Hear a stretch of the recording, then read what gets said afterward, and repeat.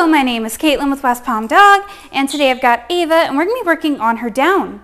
Now, one thing that we've noticed, now that Ava's back for some training, is that her down needs some strengthening, and we're also going to work on her proximity a little bit, because even though Ava's really good at command, she has a tendency to, as you can see, stay quite far away from us. So I'm going to do, I got some food, I'm just going to toss it to get her moving in the right position. Ava, down, yes. And even though Ava's really excited, I want to make it very clear that she's not getting the food unless she stays in position. Okay, tap on the head to release her, and we're going to do that again. Come on. Ava. Down. Yes, and you see I'm holding the food close just to lure Ava a little bit closer to me.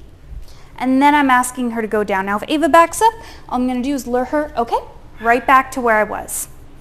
We're going to do that one more time, but you can see Ava's doing really nice, even though she's super excited. You can see she's wiggling quite a bit, but she's still holding that position, which is what we want.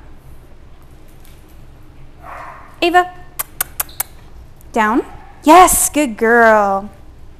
Like I said, the second her elbows hit the ground, that's when I want to reward it, because that's going to be the behavior that we want her to repeat. We want her to keep going to the ground. I'm going to give her one more. Tap her on the head. Okay. And that was an excellent job from Ava. You can see her verbal sit's doing really nice, and you see her proximity is much better. She's coming a lot closer to us. Overall, really nice practice session with Ava today.